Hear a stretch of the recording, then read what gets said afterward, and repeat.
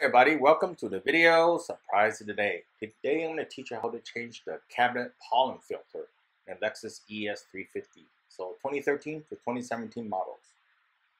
Before you get started, please remember to hit the subscribe button, the bell icon if you want to be notified new videos.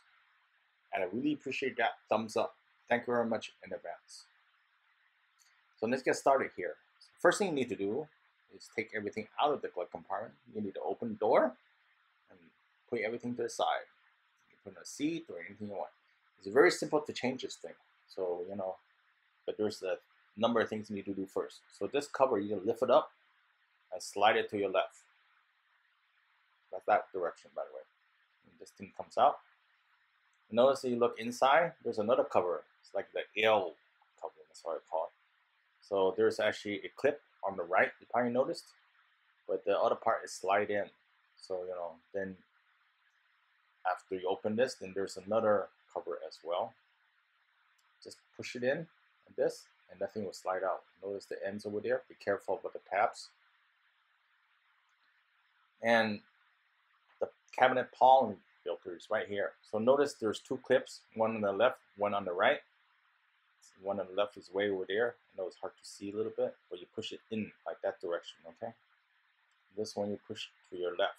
So you just push the tab like this. Do the same thing on the left one as well. I know it's a little bit difficult to do. Very tight space. And they save that cover. Notice the direction of the filter is pointing up. So you want to put it exactly like that. You don't have to do OEM filters. You could do aftermarkets, or you could do OEM. But the OEM one, is the one that's made specifications to fit.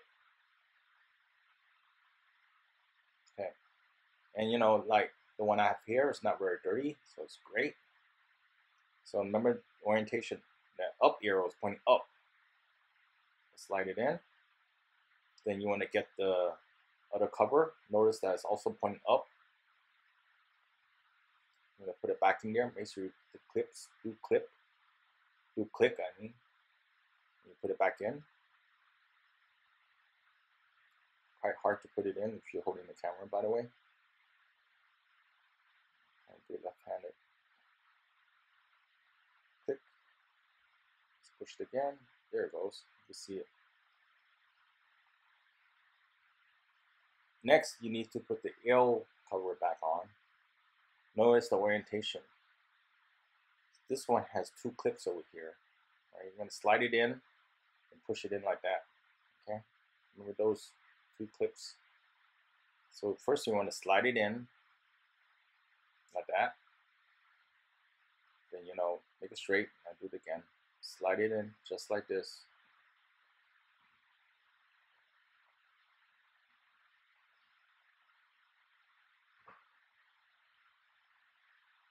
And again, you want to make sure it clicks. Once it clicks, it's tight. Right? And the last thing you need to do is actually put this bracket back in. So slide it to the right and push it down. And that's all you need to do. That's how simple it is to change the cabinet pollen filter. Of course, you want to throw your stuff back in here as well. Please help me with a thumbs up. This helps you out. I really appreciate that. And see you next time. Bye.